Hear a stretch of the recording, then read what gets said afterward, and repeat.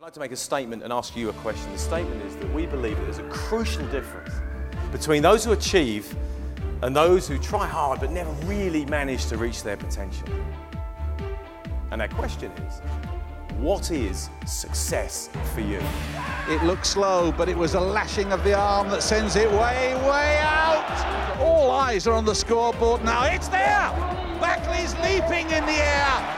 You might be surprised to hear this is actually where I began, in some ways, to fail.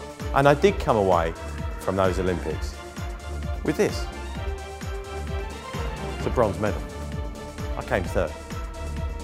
I learned one of the most valuable lessons of my life. I learned the ability to visualise, to see in your mind's eye exactly what it is that you want to achieve and the importance of doing that in making it happen. If it's going to be, it's up to me. If he gets the run-up right, he could launch a big throw. Attacks it once again, that is long. Steve Backley has thrown a beautiful throw. Steve Backley's in fantastic shape.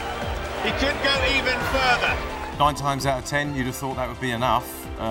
There's more to the story, because it wasn't.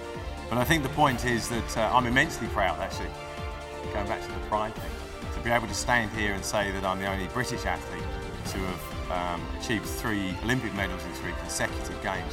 But very much that third medal, probably more than the other 2, that it was down to the team behind me. If you want to continue to be the best in the world, then you have to train and compete like you're the second best in the world.